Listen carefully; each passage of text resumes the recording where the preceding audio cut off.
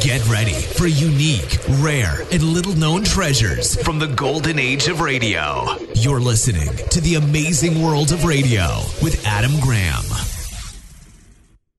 Welcome, and be sure to send emails to box13@greatdetectives.net. We're continuing our Mr. Blandings series, and after last week's program, I think listeners will appreciate that this program is provided by Radio Archives. This is one of two episodes that was on their Archive Masters Volume 1 set. Radio Archives produces high-quality old-time radio collections, pulp fiction reprint ebooks, and pulp audiobooks.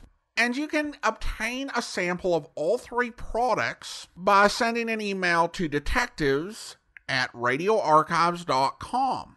In addition, they have preserved 36,000 old-time radio transcription transfers, which they are making available by subscription at a rate of 600 transfers per month. You can get a sample with the first month of transfers, 600 different files from the golden age of radio for only $59.98 at transfers.greatdetectives.net.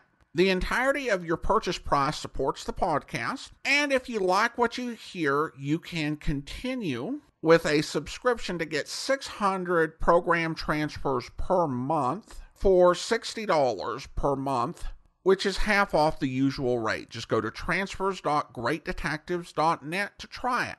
Well, now let's get into Mr. and Mrs. Blandings. Original air date, February 25th, 1951, and the title is Jim and Television, Friend or Foes. Transcribe. Flying's the way to travel, and the way to fly is TWA, Trans World Airlines.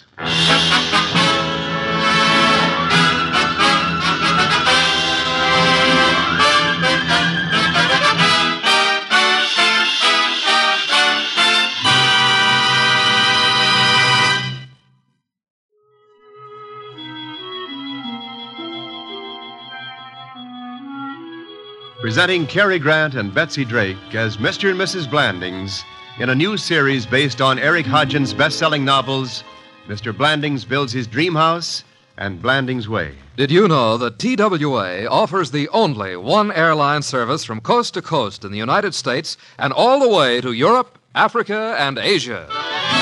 You love to fly high up in the sky. You ride the airways, starry stairways. Smoother and swifter, flying's the way. And the best way to fly, TWA.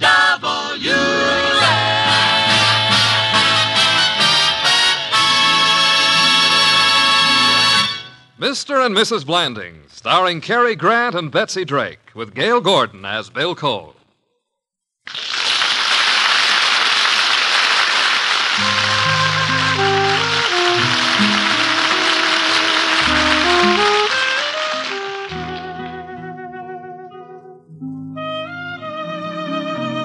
A hard day's work in the life of Jim Blandings has a new, rich reward. His new home in Connecticut. A peaceful evening in front of the fire with his wife, Muriel. Today, more than ever, Muriel has looked forward to the sound of Jim's key in the lock because she has a surprise for him. A new television set.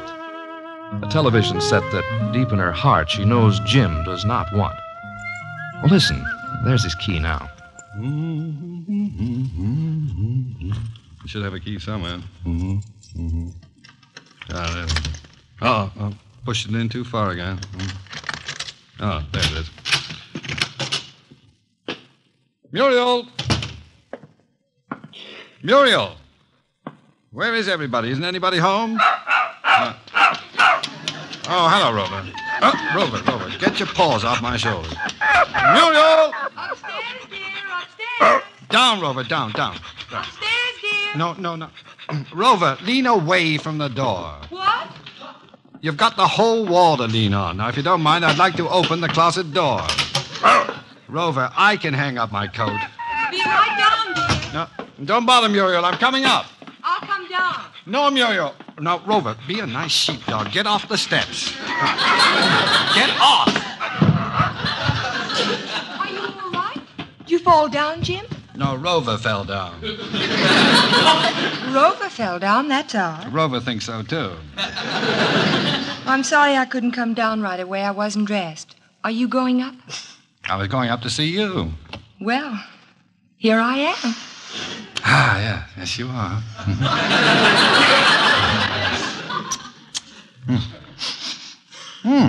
What do you smell like? Are you guessing, or do you want me to tell you? I couldn't possibly guess, but I like it. I'm glad. It's a perfume that you gave to me. I saved it to wear for a special occasion. Oh, good Lord, Muriel. It's not our anniversary so soon. Seems to me it was only last month. It was only last month. Now, come on. I've got a surprise to show you. Huh? Where is it? In the living room. Close your eyes. How can I see to get there? Hold my hand. Well, I like that part. May I open my eyes now? No. First, I've got to make a little speech. May I sit down, then? Well, perhaps you'd better. No, don't look yet. Where's Rover? It's funny you should ask that. Were you peeking just then? No, Muriel, I just didn't want to sit on Rover. Where is he? He's guarding the surprise. What is it, a herd of sheep? If you can stop laughing at your own joke. Now, stop it. You can stop laughing at it. This is what I've got to explain before you look. And when you do, you love it. That's what I think. Yeah. You know, Muriel, I've got a funny feeling when you talk like that, that's what you don't think. But go on, dear. Well, if you remember correctly, about 3 weeks ago, we decided that the wall near the mirror, don't look, needed something. You said you thought a nice, say, Chippendale cabinet of some sort, and I agreed. So now you can open your eyes and look at the surprise because you love it. Jim, wake up. Huh? What? Oh! Look at the surprise. Oh, you're a nice surprise, Muriel. Now stop looking at me. Look at the surprise. Oh! Muriel, a television set. How could you? Isn't it charming? Chippendale. Muriel, you know how I feel about television. But you can't keep on being old-fashioned, and besides, look what it does for that wall. Old-fashioned because I want peace and quiet when I come home? Old-fashioned because I want to preserve the art of conversation? Old-fashioned because I want my daughters to study? Yeah, look what it does to the wall. I'm sorry, I failed you. Send it back. You send it back. You deceived me, Muriel. Wouldn't you like me to turn it on, just for fun? If you do, I'll close my eyes again. Let me show you what it can do. I'd want to show it what I can do. Now, Muriel, I want that set out of here tomorrow. How much was it? $5.50. $5.50? You mean to say you pay $550 for that thing? Get it out of here tonight. Impossible. Muriel, we discussed buying a Chippendale cabinet, not a television set. Now, I'm going to call the store. They've got to take it back. Where's the bill? I'll get it. But it is a Chippendale cabinet. We did not discuss what would be in the cabinet. Here's the bill. Oh. $700? Muriel, this bill is for $700. I know that, but I've saved you money. We have a Chippendale cabinet and a television set for the price of a Chippendale cabinet, $550. This bill is for $700. I know that, but the aerial cost $100. What? And Mr. Drop charged $50 to install it. It's very hard work jiggling around on the roof. The next thing you'll tell me is that we not only have a Chippendale cabinet and a television set, but a bird roost as well. Dinner's ready, Miss Blandings. No, we'll be there in a moment, Maud. Take Rover with you. Rover? Come on, Rover. Come out from under that beautiful new television set. I said take Rover with you, Maud. He's coming with me, Mr. Blandings. He is not. He is. Well, of course, the trouble with that silly dog is I can't tell which end is which. I thought he was coming toward me. Why don't you go upstairs and wash your face in cold water? You'll feel better. I feel quite all right, Muriel, but I will anyway. And by the time I come down, I trust that you will have arranged with Mr. Drop to get his set. It's too late to call. And, you know, I'd like to remind you, Muriel, that you could have gotten a new dress for what we have to pay for putting that aerial up on the roof and taking it down again. I'm not selfish. I like to buy things for the whole family to enjoy. That's right, Muriel. Well, you're either very clever or you have the reasoning powers of a tangerine. But you're not selfish.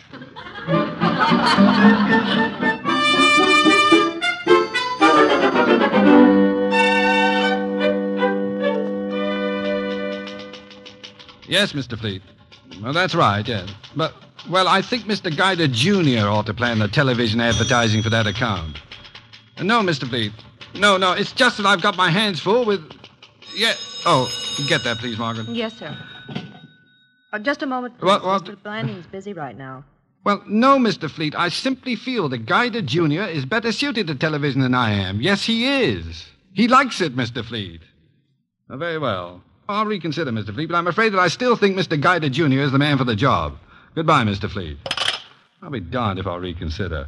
Let Guider Jr. do the television. All I hear is television these days. Now, where were we, Margaret? Mr. Cole is on the phone, Mr. Blandings. Oh. Sorry you had to wait, Mr. Cole. Here's Mr. Blandings now. Thank you, Margaret. Hello, Bill. Jim, I've got an important favor to ask of you. No, you cannot visit us next weekend. We want to be alone. I had no intention of inviting myself for the weekend. Well, that's unusual. All right, I never lend money. Look, I'm in a phone booth. May I ask my favor before my nickel runs out? Ask it. Would you appear this evening on What Why? I didn't say anything.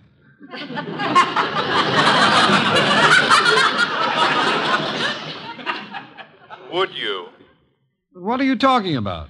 Well, I was supposed to appear on their panel tonight, but I've got to avoid some people. Or vice versa. Oh, now, seriously, Jim, I can't be on the panel when I've told everybody I'd be out of town. I suggested you, and the panel jumped at it. They pay very well. They do? What for? I'm asking if you will appear on a television program. 5 cents for the next 5 minutes, please. Yes. Just a minute. Appear on what? Why? That's right. Thank you. What did I say? Why are you so dense? I'm trying to tell you that if you would appear as guest on the television show What Why tonight in my place, I'd greatly appreciate it, and so would the panel. Furthermore... Appear on television? That's what I've been saying all along. You're mad. I hate television. Furthermore, they pay very well, and it's distinguished. They only ask important people. Important people, huh? Yes. For some reason, they think you are important. Distinguished, huh? Yes, and they pay very well. How much? They'll discuss that later. Will you do it? Might not be so bad. What did you say? I'll do it. Yes, I'll do it. What time? Where? Yeah, put Margaret on. I'll give her all the instructions. All right. Well, now, calm down and put Margaret on. I've run out of nickels. What? Put Margaret on and hurry.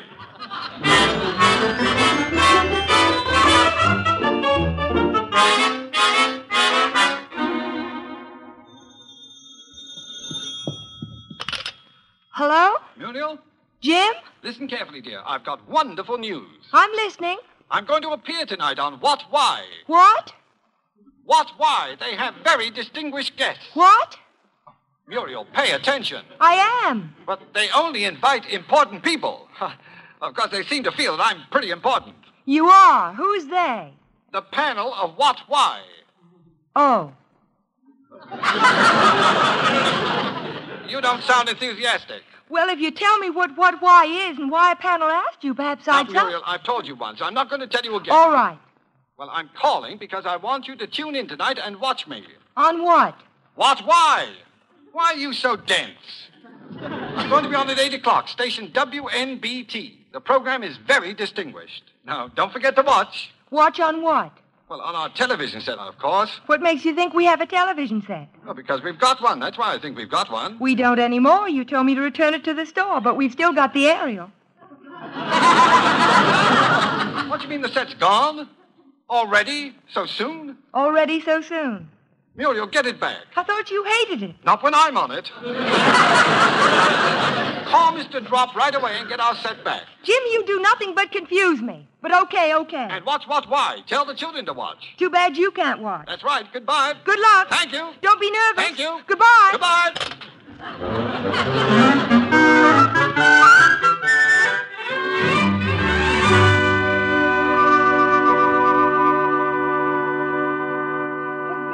What'll I do? Mr. Drop sold our set. Well, hasn't he got another one? No, Jim will be furious. Well, can't you go to a neighbor's house and see him on their set? I don't know any that have sets. That's why I phoned you. Well, all right, Muriel. I know I'm nuts to do this, but I'll come out. I'll bring my portable set. Oh, Bill, that's wonderful. I wouldn't say anything to Jim if I were you. Why not? Well, he might not care for the idea. that I'm spending the evening alone with his wife. Oh, dear, that's true. Maud's out, and the girls will be at a brownie meeting. The Scouts are lending them a set to see the show. And they're spending the night with the Williams girls afterwards. Well, perhaps you'd better join them. At the meeting? Oh, the girls are ashamed of me. They say I'm too old. I'll be out. We won't be alone, Bill. We won't? No. Jim will be right there on television.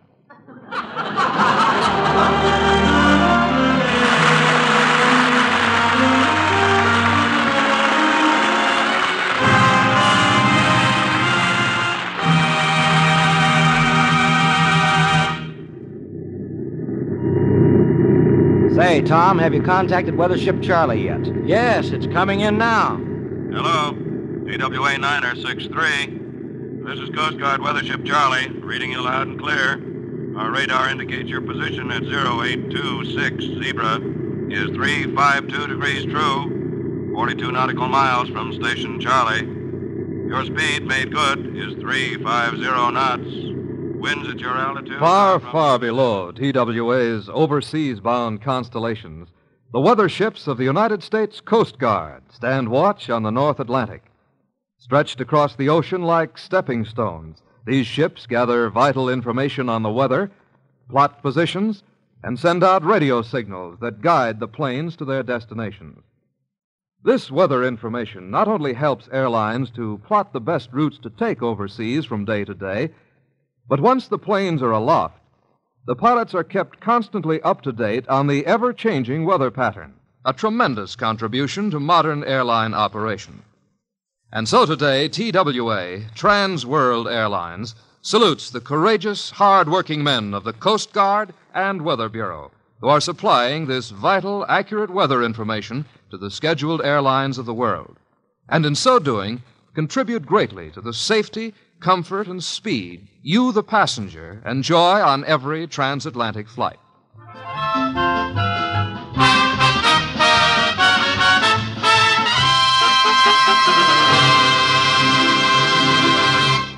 And now the second act of Mr. and Mrs. Blandings, starring Cary Grant and Betsy Drake.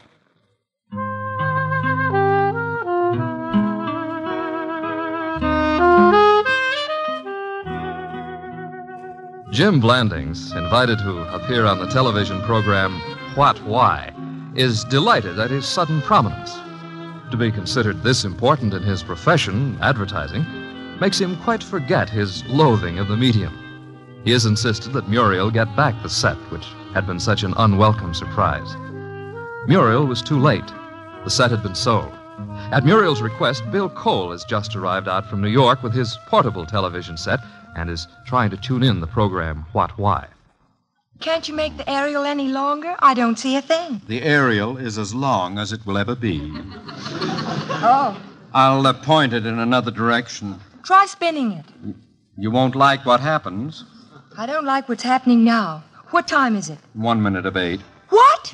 Jim will be on at 8. Do something. Well, what do you suggest? I don't know. It's your set. Fix it. Well, it works beautifully in New York. It has no right to be so persnickety. I love the country. Well...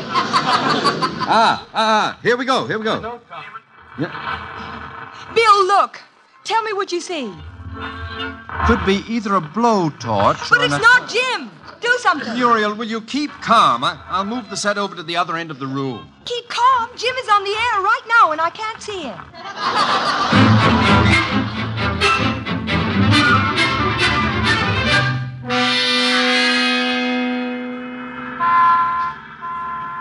Driver, what time is it, for heaven's sakes? I don't know, kid. Well, haven't you got a watch? What'd you say? I said, haven't you got a watch? Sure I have, kid. Well, what time is it? 1 minute to late. So what, you late, kid? Oh, I'm supposed to be there now. Where are we? Where you asked me to take it, that's all I know, kid. That'll be $1.70. All right. Have you got change for $5? No, try the drugstore, kid. Keep the change, kid. Oh. Going up. Wait for me. 15, please. This is a local car. Only goes as far as 14. Take the other car, please. What other car? Where? Around the corner. All expresses around the corner. Oh, all right. Wait. Oh, wait. Whoops!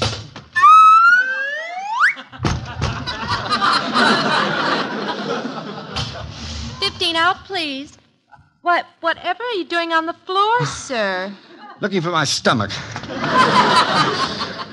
Oh, dear, I'm nervous enough. Yes, sir. Can you tell me where Studio C is, please? What show? What, why?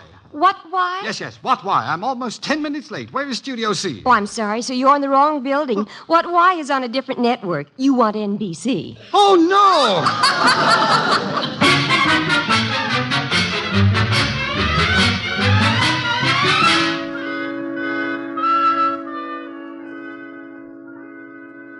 It's 8:15. We've missed half the program. Do something. Muriel, keep calm. I'll try sticking the aerial out the window. Are you sure there are no new mountains around here? Jim will be furious. Now, you watch. I'll work on the aerial. Tell me if you see anything. Nothing yet. Now? No. Now? No. Wait a minute, Bill. It's working. Good. Get the right station now. All right. Hold on. Ah, that's it. It can't be. Muriel, it is. See that huge can of apple juice behind them? That's the sponsor. Well, where's Jim? I don't see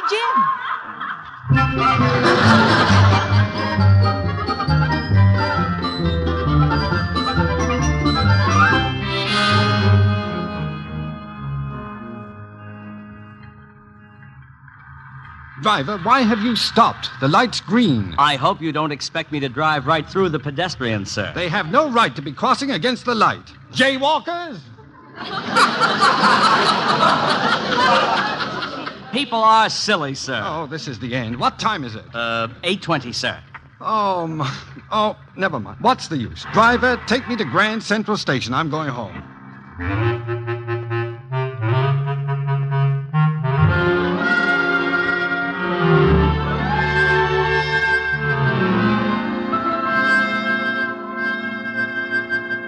Well, it's almost 10 o'clock. Jim ought to be home any minute.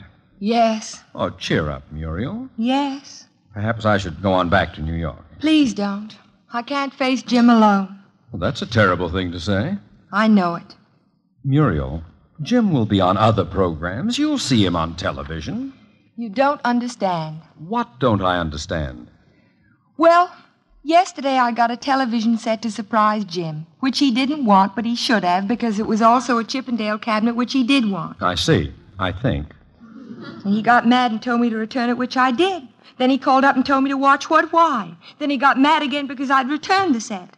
Now he's been on television, and he'll be mad again because I didn't see him. So no matter what I do, I'm wrong. Oh, Muriel, now really. I'm wrong. Always wrong. Don't know what to do about it.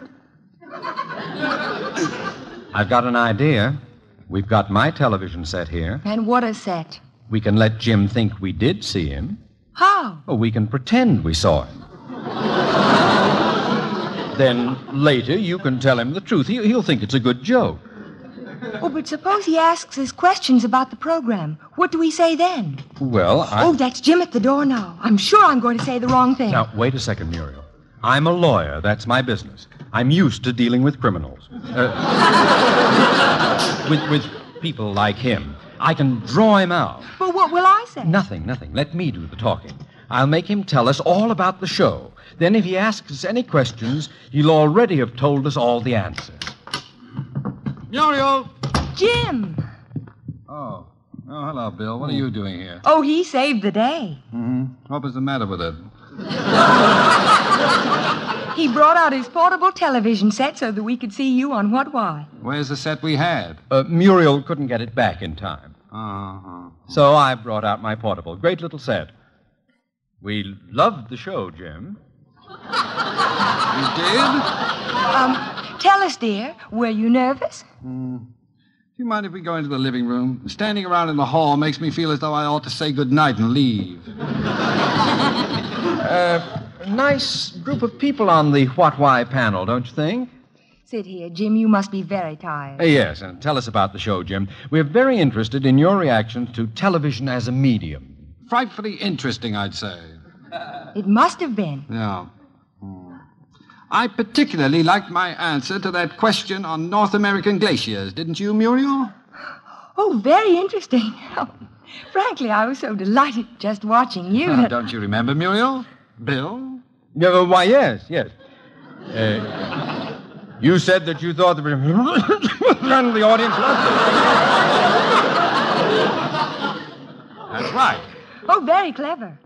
Do you really believe that, Jim? Believe what?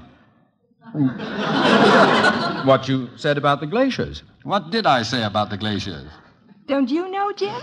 Oh, well, so many questions. Muriel. How did you Yes, like sir. the reaction to the... Yes. Did you two notice it when I sneezed, by the way? I should say we did. You can't hide a sneeze from me. Oh, dear me, I'm sorry to hear that. I thought that by bending down to pick up a pencil, nobody would notice. But if you did, Oh, Muriel, you couldn't fool me. You know something, Muriel? You couldn't fool me either. I don't try to fool you when I sneeze, dear. I sneeze away. And what did you think, Bill, when I had that small disagreement with a member of the panel on the subject of lawyers? Oh, I was on your side. You were? Yes, we were. Even when I told the audience and the panel that my wife and lawyer were both big fakes? You didn't. All right, Jim. You win. How did you know? I'm psychic. Jim, I promise you we did our best. How did you know, Jim? Imagine the two of you lying to me. For shame. But, Jim, I didn't want to make you angry. Didn't you realize how much lying would hurt me? Well, now, don't blame Muriel, Jim. It was my advice to her. I should have known. What did you say about the glaciers, Jim? I didn't say a darn thing about them. Oh, missed the question. Missed the program. Never got there. Wrong building. Traffic. Idiotic taxi driver afraid of running over idiotic people. Came home. Well, this is cozy. We've all been lying. I'm so glad. And Muriel, I hate television more than ever. Oh. Hello. Yes? What? Certainly. Certainly. By all means. Oh, well, just say a young advertising man. A successful young advertising man. Good. Talk about money later. Right you are. Goodbye. What do you know? What? Well, the television panel of 30 Answers heard that I was going to appear on What, Why tonight, so they asked me to be on their show next week. Oh, how wonderful. Oh, as to be expected, I imagine. Prominent people are prominent people. Muriel, what about some dinner? I'm starved. All right, Jim. I love you so much when you're happy. Oh, and I love you, Muriel. I even like you, Bill. Oh, thank you. Call Mr. Drop and order another set. We're getting back the one we had. But I thought you couldn't. Well, we couldn't then, but Mr. Drop called an hour ago and told me the woman who bought it is returning it tomorrow. Oh. She said her husband just hated television.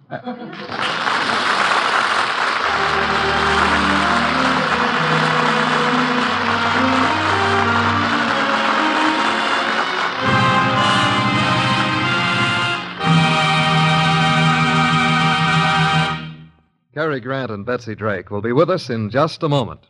Where in the world do you want to go?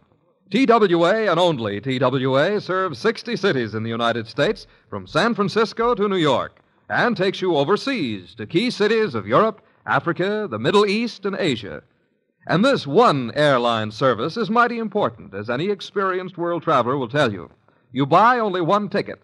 You enjoy the same courteous service all the way, and you don't have to worry about complicated connections. So remember, TWA goes all the way across the U.S. and overseas, too.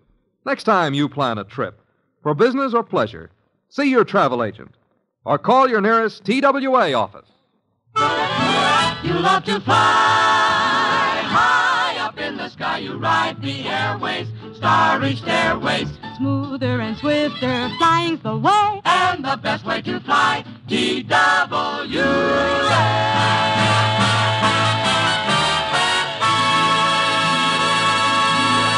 Here again are Cary Grant and Betsy Drake. What's the matter, dear? Tired? Yeah, but it sure feels good just to be relaxing in a comfortable chair. Then you don't regret it. Regret what? When we were choosing furniture, you wanted to buy the kind of reclining chair TWA has in its constellation. Well, you know, that's not so silly. Why, you can really relax in those seats. Mhm. Relax and stretch your legs out. Mhm. You just push a button and the back reclines just where you want it. You know, Muriel, I'll bet you couldn't be more comfortable anywhere than in a TWA Constellation chair. I bet you I could. Where? Sitting right here in your lap. Oh.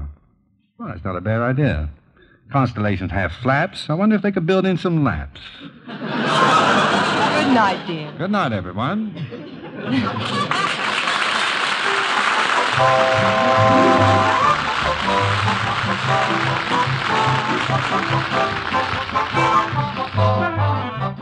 Tune in next week, same time, same station, for Mr. and Mrs. Blandings, starring Cary Grant and Betsy Drake. Brought to you by Trans World Airlines. Across the U.S. and overseas, you can depend on TWA.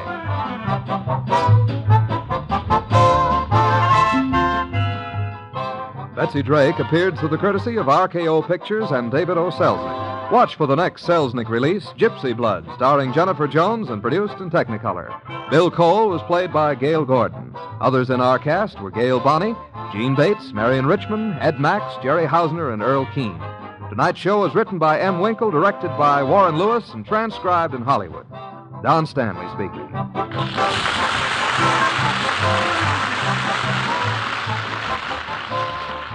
Now it's Tallulah's Big Show. 3 chimes mean good times on NBC.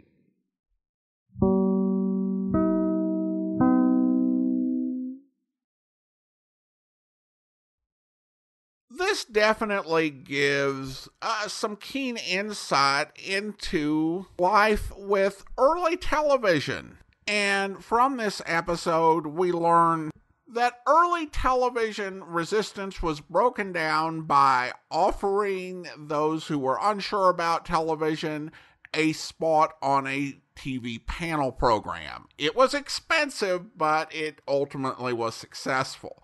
In all seriousness, I think that there wasn't actually a whole lot of firm resistance to television. Television had been anticipated since before World War II. There were some different religious groups that were not thrilled with television. There were some people who had some real intellectual objections. But I think consumers did have to make a choice, when it came to things like cost and quality. Because early television was, first of all, really expensive. This set that the Blandings bought, we're told it cost $550. That's more than $6,100 in today's money.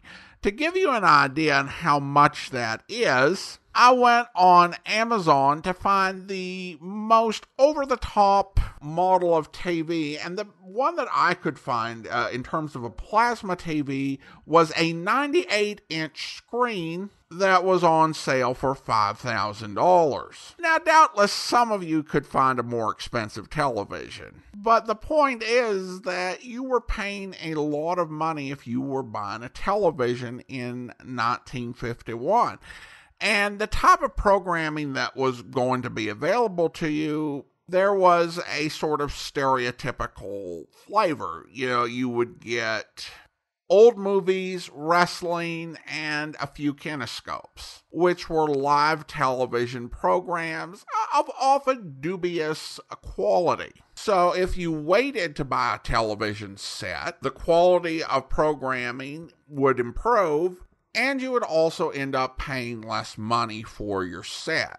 Now, Jim does not actually have a good reason why he doesn't want a TV set. Nothing that he actually says of the television could equally apply to the radio. Yeah, I don't know, maybe it had something to do with the fact that RCA owned NBC and was expanding into television, and you did not want to have any reasonable argument that a listener might say, you know what, that's a good point. I think I will not buy an RCA television.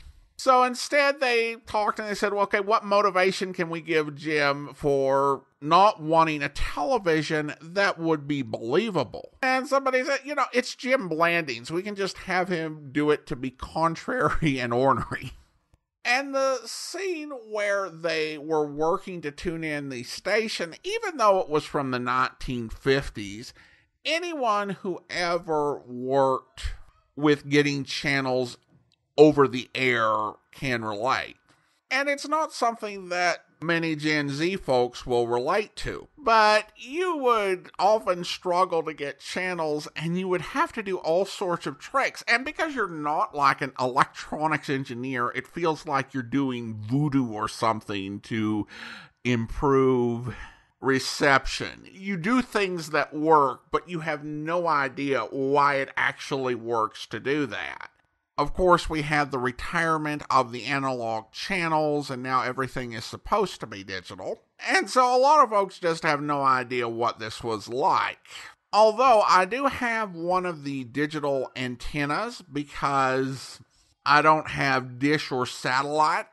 And on one of those rare occasions where I need to watch a local channel, I've often had to go through similar rituals. So if you've got a thirst for nostalgia, you can turn off the cable, get one of those things, and maybe show kids what it's like depending on the area. And it helps for that exercise if you get a really cheap antenna.